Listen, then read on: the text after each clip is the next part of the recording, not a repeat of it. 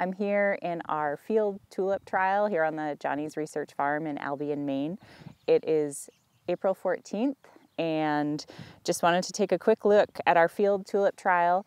These usually start blooming for us in the beginning of May, and our tulip season, once it starts, is pretty fast and furious, and it always feels too short.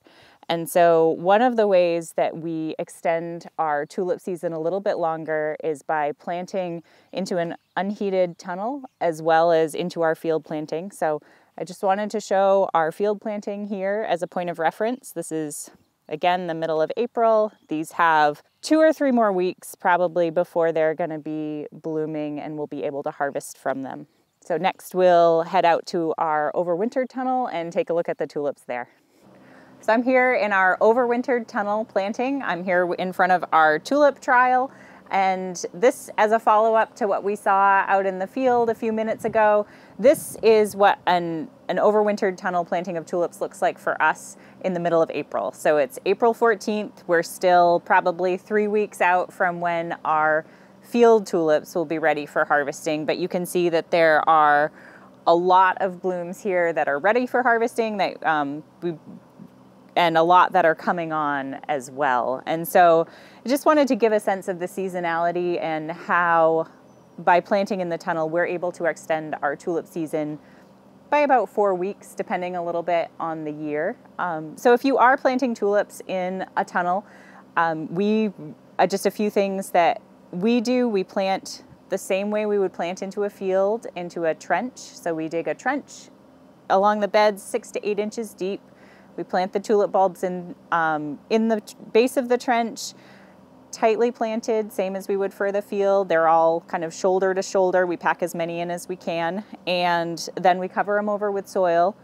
One thing that we do differently from the field planting is that we water in the tunnel tulips heavily at planting. They're not going to get, the fall rains that a field planting of tulips probably would, and so we want them well watered while they're rooting in the fall.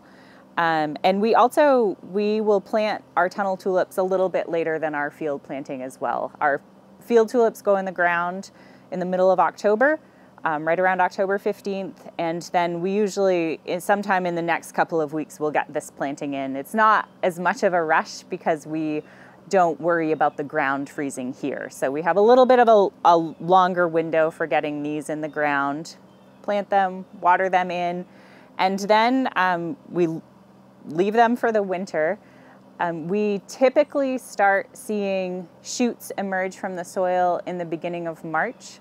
And so another thing that we do a little bit differently from the field is that in the end of February or the beginning of March, we do provide some water to this planting as well. As those bulbs are starting to grow and to push up through the soil, they're going to need some moisture. And so in a field planting, they would naturally be getting that from snow melt. In the tunnel, they aren't getting that, and so we will bring in a little bit of water to water them in, again, like late February, early March, kind of depending on the year. And another thing that we have done as well before the shoots have emerged, sometimes we have just shoveled in snow onto the beds and let the snow melt down into the beds. I think it really depends on what works for your system. But definitely once the shoots have started to emerge, then we hand water typically.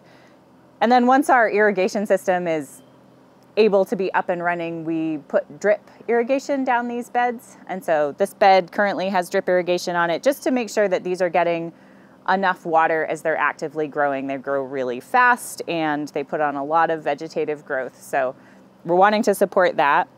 And finally, we typically start seeing things color up in here, usually the first week of April. And so it can shift a little bit depending on the spring. So if it's a cold, cloudy spring, then bloom dates can shift by a week or two.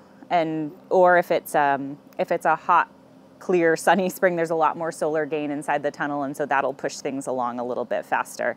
You can extend your season too within the tunnel planting by choosing from earlier blooming and later blooming varieties. So we do have different types here. We have Darwin hybrids, which are right in front of me, they tend to be the tallest with really large blooms. And then further down the line, you can see some double early and double late tulips. And then behind that, we have some parrot tulips and some single blooming varieties. So the broader your assortment is, the more likely you'll be able to have a longer season in your tunnel.